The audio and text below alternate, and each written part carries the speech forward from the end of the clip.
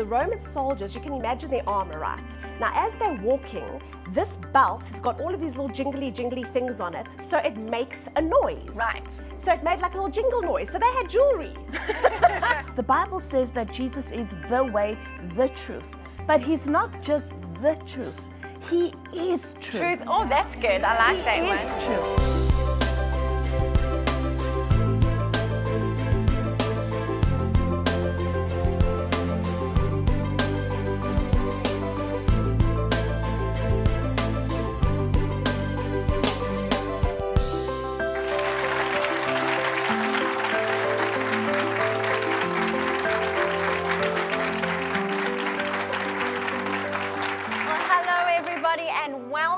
To the higher life. I am so excited about this program, and I have no doubt that every one of you are going to be blessed.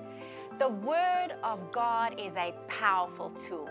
In fact, every single believer should be completely skilled in the Word. Do you know why?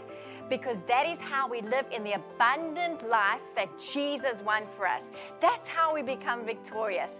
In fact, when we learn exactly how the Word of God works, we understand how to use it and appropriate it to our lives, it actually has the power to transform us from the inside out so we can become the overcomers that God intended us to be. Now, in this series of the higher life, I'm so excited about it because we're going to be dealing with the armor of God. Now, that is a very special subject indeed. And why I love it so much is because it's really going to teach us how we overcome in this world. It's a powerful, powerful spiritual armor that the Holy Spirit has given to us. But to bring out the richness of what the truth of God's Word has to say about this armor, and to put it in a way that we can actually understand it practically and apply it to our lives, I brought some friends along with me. Won't you help me welcome them to our set today?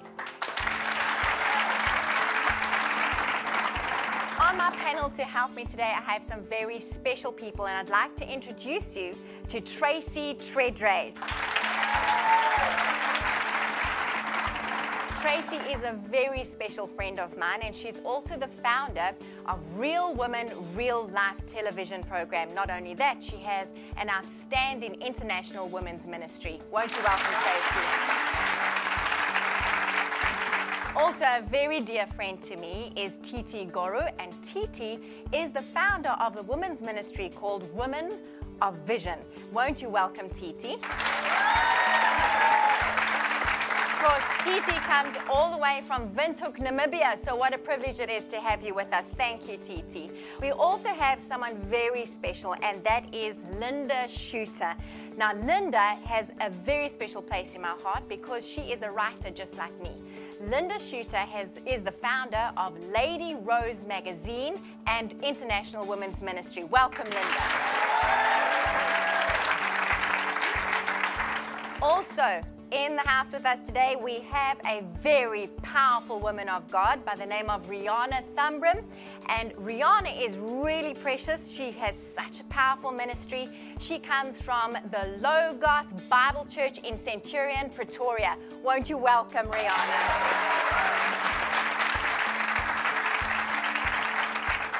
On today's program, we're going to be speaking about the first part of the belt of truth. This is a vital piece of armor for our spiritual armor, and I'm so excited to see what the Word of God has to say about the belt of truth.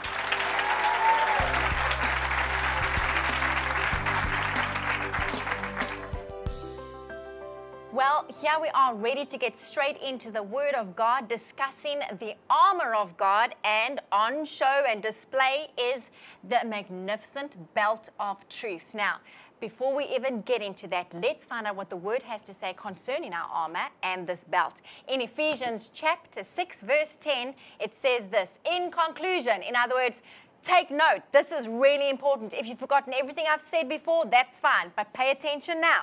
In conclusion, be strong in the Lord. Be empowered through your union with Him.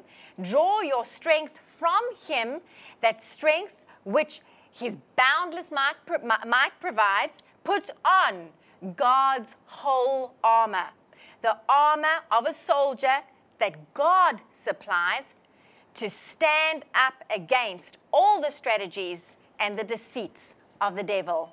So to begin with, Tracy, I want to start with you because you found out some awesome information concerning why Paul used the belt of truth. Yes. You know, it's amazing how we find every time Paul speaks, he obviously gives us a point of reference. Yeah.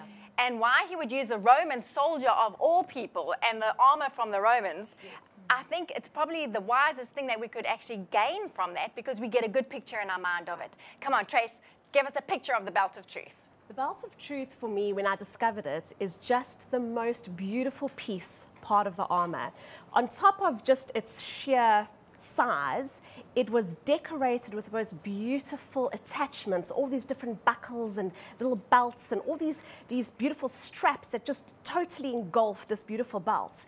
Now, when we studied it, I discovered two very important things about this. And you're going to get excited. You're going to get excited. It's just outstanding. The first thing that I noticed is the Roman soldiers, you can imagine their armor, right? Now, as they're walking, this belt has got all of these little jingly things on it, so it makes a noise. Right. So it made like a little jingle noise. So they had jewelry. They had the bling. They had the bling. They had bling. But it was actually really significant because even before the soldier walked into the room, you could hear the soldier coming. That's good. Because of the sound that the soldier was carrying. Very good. So how does this apply to us? The belt of truth gives us a distinctive sound. A distinctive sound. When you are wearing the belt of truth, you sound different. Wow. The people around you, when you speak, they will notice you sound different. Even before, I love this, even before you get into the room, while you're walking into the room, they will know something's coming, someone's coming. Brilliant. So it was a very distinctive sound. So that's the first thing I noticed about the belt. The second thing I noticed about it, it was very heavy. Right. Now, we think of belts as being thin and just a little strappy thing. A thing to keep our pants up. Well, yes. And it did keep the sword up, which is really important, but it was exceptionally heavy. Right. So the significance of this is with the belt being heavy, it forced the soldier to change the way he stood. Wow. The posture. The posture completely changed. Awesome. So where he might be like this, putting the belt on, what happens, ladies? We know. It straightened you up. Right. It forced the rounded shoulders to come up. Now, this immediately makes me think of women who experience something that we know as depression. When you're wearing the belt of truth, oh, wow. Okay, it doesn't matter what weight you are carrying. Very good. It makes no difference. Very good. Very good. It makes no difference. Yes. Titi, it looks like you're bursting. Have you got something that you want to just throw in there? Yeah, she mentioned something about the sound, and what came to mind is what Jesus said about the move of the Spirit. Yes. It talked in John chapter 3, from verse 3, it said, do not marvel that I say unto you, you must be born again. And it says this, it says the Spirit moves wherever it wants to go. Good. You will hear the sound, but you cannot tell where it's coming from nor where it's going. Good. So is everyone born of the Spirit. That really tells me something. That is awesome. That's right. That's right, because we are not led by our own emotions. We're not led by our circumstances. We are led by the sound of the Spirit. That's right. So that sound that everybody hears is actually the Spirit of God in us. If we can just have that truth to pull us up, that's right, then you're not going to hear the sound of the negativity. That's anymore. right. Okay, all right, now this is getting very exciting. Okay, so there is so much to fit in. But Rayana, I want you to speak a little bit more because you also had a picture of the belt of truth. Apparently, to the soldier was the most insignificant piece of armor. Okay. It was not the thing that they would take home and celebrate, like, yay, I got my belt of truth. Right. It was seemingly insignificant, but the truth is, about the belt of truth, is that it was probably the most important part. Yes. Because it held all the other parts together. That's good. So That's good. the clip for the shield was on the belt. The clip for the sword was on the belt. So without the belt, there is no shield of faith. There is no sword of the word. Right. And so the belt held it all together. Yes. But I love what Tracy says about it holding you upright. Because yes, there are two kinds of truths that are being revealed here. The first is the internal truth. That's my good. integrity, my uprightness. It's his truth that keeps me in truth. That's because good. he upholds us in our integrity, is what the word says. Yes. But there's an external truth. And so when we put on that belt, we are putting on this truth Yes. of the word. Yes. And we know that the truth is not, the Bible says that Jesus is the way, the truth. But he's not just the truth. He is truth. Oh, that's good. I like that He one. is truth. Yeah. So we are putting on Jesus. Yes. We are putting on Jesus when we buckle up that belt, and everything we need to conquer in this battlefield is attached to this belt. So the belt seems insignificant, but it's very, very important. Absolutely. And Jesus is truth. Now, Titi, I think you need to jump in here right now, because do you remember where the opposite of truth is deception? Oh, yes. You know what? That's something ladies need to know about, because our mother, Eve, the first woman in Genesis, was deceived because she did not know the truth. And Satan is a deceiver. He twists the word of God or adds something to it. In Genesis chapter 3, Satan had a conversation with the woman in the garden. And if, as a woman, if you don't spend time with the word of God, Satan will take advantage of that. That's and good. mess you up. That's Do you know what? Satan asked Eve, did God really say you should not eat of every tree? God did not say that. God said you should eat of the tree, but the tree of the in the middle of the garden, the tree of the knowledge of evil and good, yes. you should not eat of it. That's Then right. Satan said, you should not eat of it, but then Eve said, God said we should not touch it. How can you keep a thing if you can't touch it?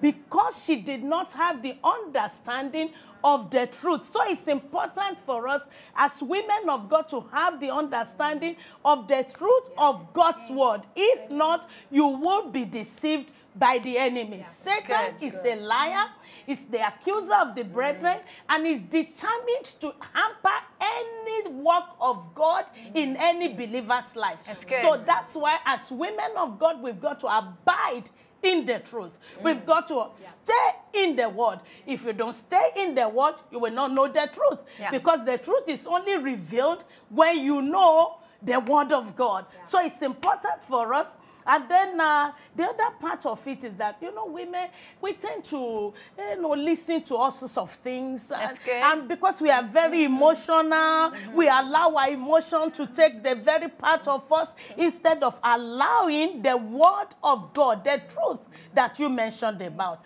The truth that you mentioned about. We've got to allow the word of God stay within us. We've got to abide in the word. So when the enemy comes, you just know. Because he always drops everything. When God spoke about Jesus at the time of baptism, God said, this is my beloved son, Yes. in whom I am well pleased. Yes. When Satan came to Jesus, he dropped the word beloved. Yes. It says, if you are the son of God.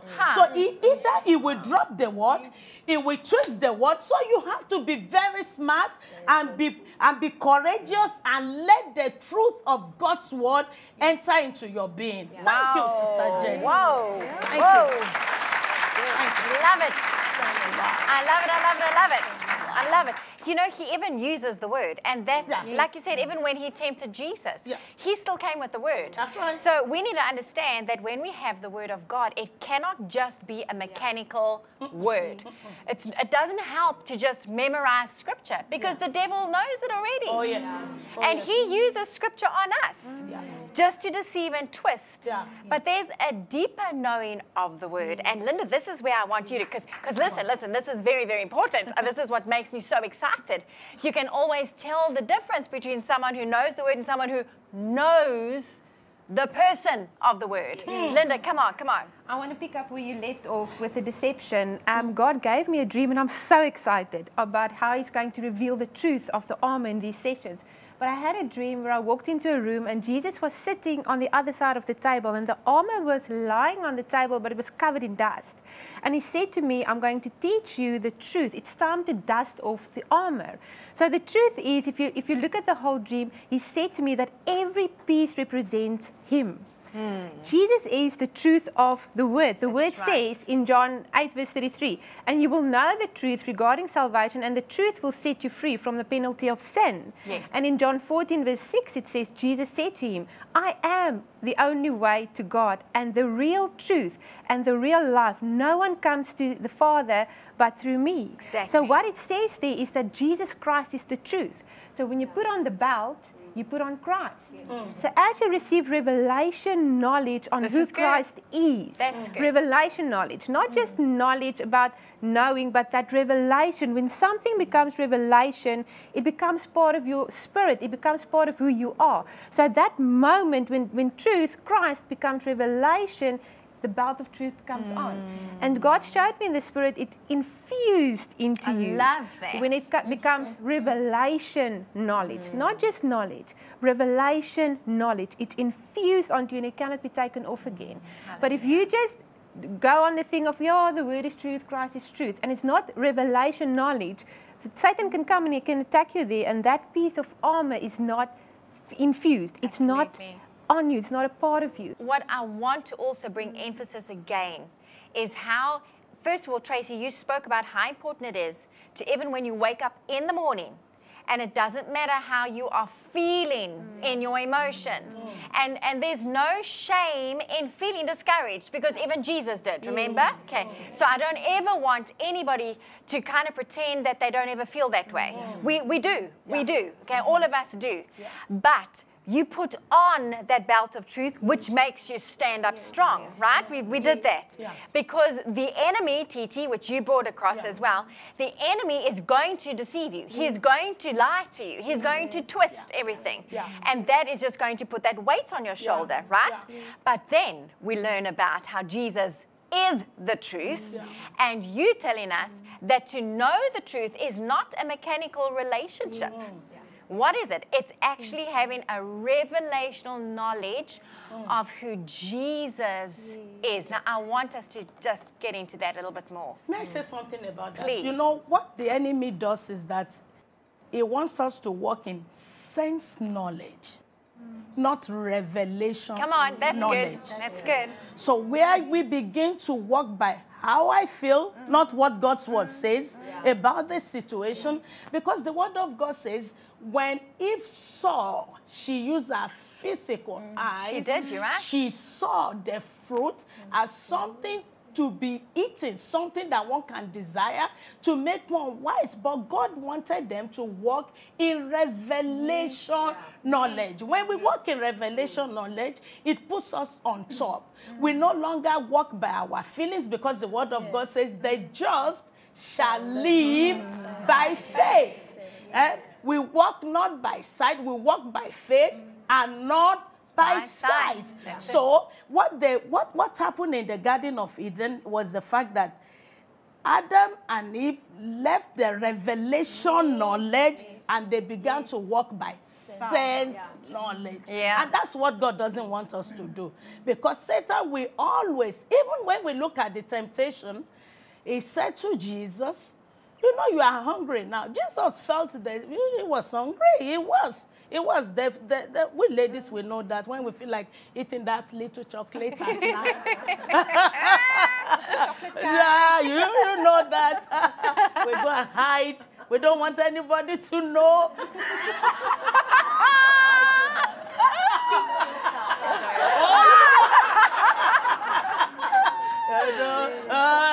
You have had something, then you come on the table, you pretend as if you have not eaten anything.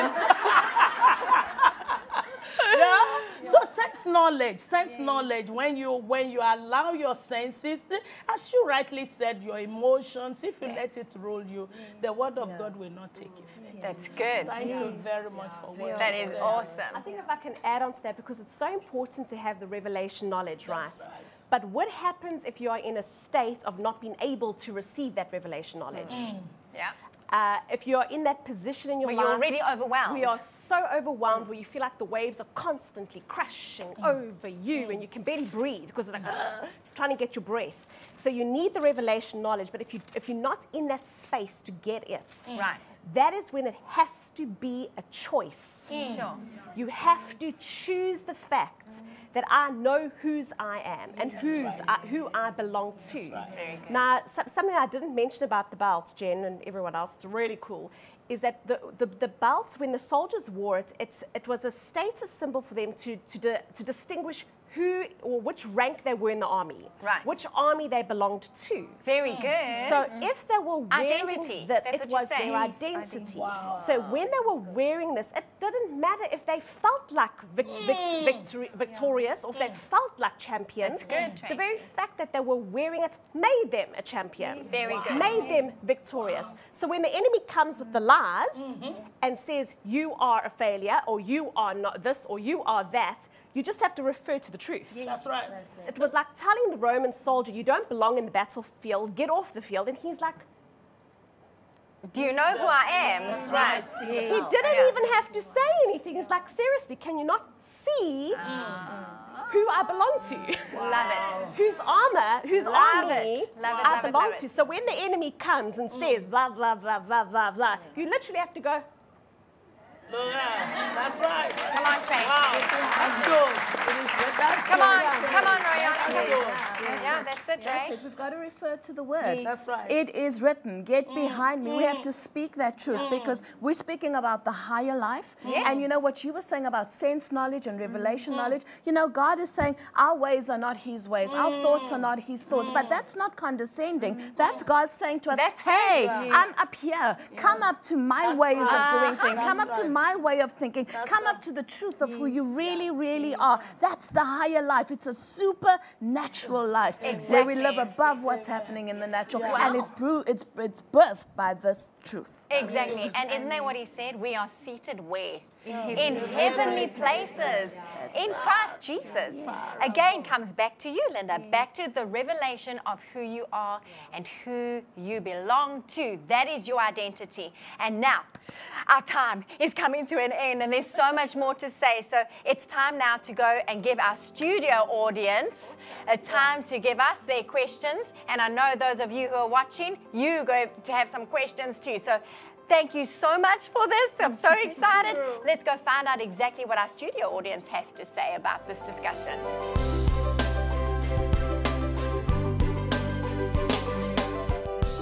Well, we've just come out of gaining a wealth of knowledge and wisdom and truth from the Word of God concerning the belt of truth. We have a studio audience here with us that have questions concerning what we've just been taught, and I know that you at home have questions too. So if we don't answer those questions now that you might have about the belt, you can email us and let us know what they are. It's higherlife@myfaithtv.com. The address is right on your screen. Make sure you get those questions to us, and we will do our very best to answer them so you can be enriched about this awesome belt of truth. Now, audience, who of you have a question that you'd like to know? Please, let's stand. My question is, how do you stay connected to the belt of truth without losing focus?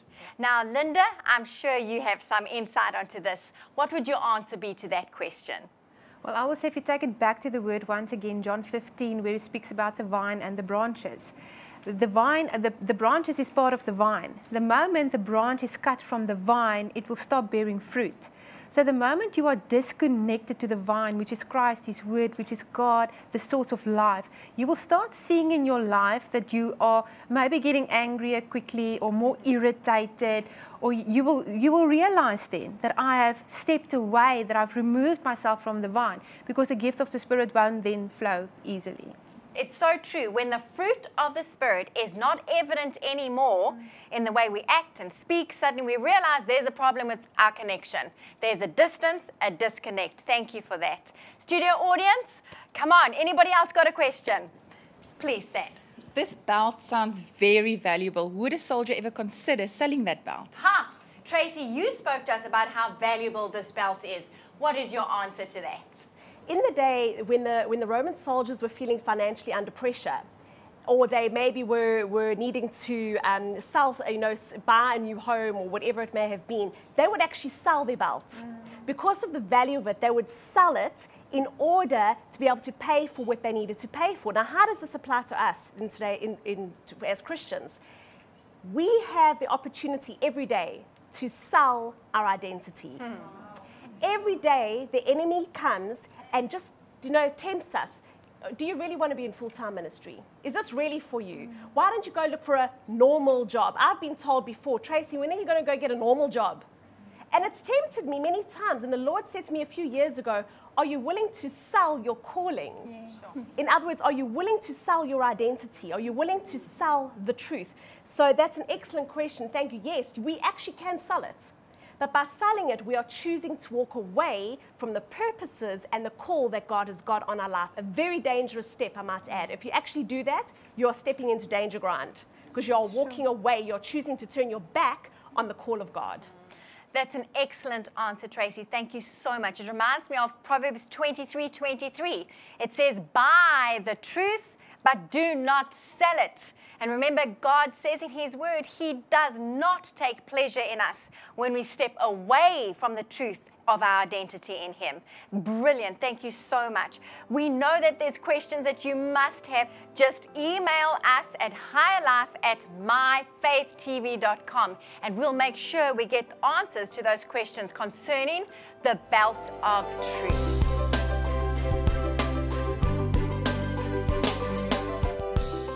Well, that brings us to the conclusion of our first part of the belt of truth, the most vital part of our armor of God, our spiritual armor that helps us overcome in this life. I would like to thank my panel for being such a brilliant panel. What a blessing.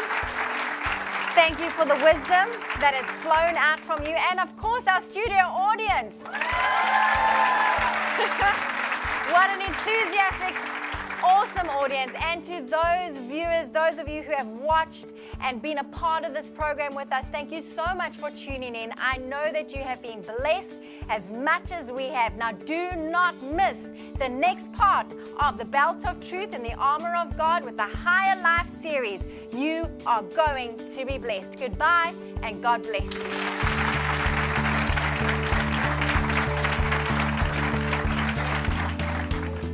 That's once again getting back to that training in the Word of God, where you know the truth. I just love the word. You know the truth. Let me tell you, you are not going to want to have anything to do with unholiness. Downtrodden, beaten in life, taking the knocks of the world. You juggle 1,000 balls at once. You feel like, I just can't do this anymore. Wherever I flip, I flip. Oh,